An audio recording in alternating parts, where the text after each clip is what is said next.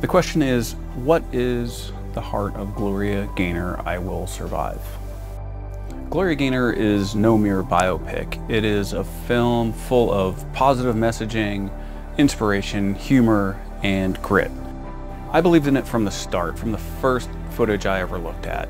I never thought it would be an 8-year adventure plus, but I wouldn't have stuck with it if I didn't truly believe in both the story and the positive messages coming out of it.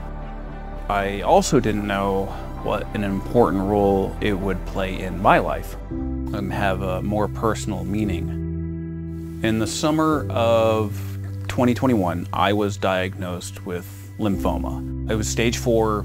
It had overtaken my liver, my spleen. It had metastasized into my bones.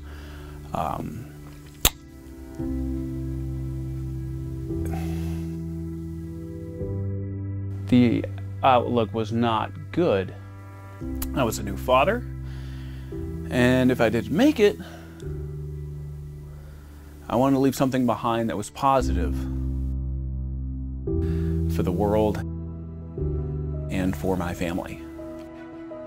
Being positive, always looking forward, always fighting can have a great impact. That was one of the messages I truly believe in this documentary, and thanks to science and Memorial Sloan Kettering, and in no small part to the positive people in my life, I did survive.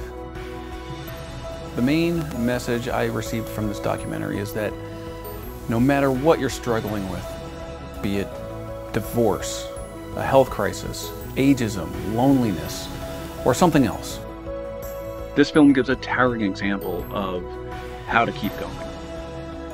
And that is what the heart of this film is.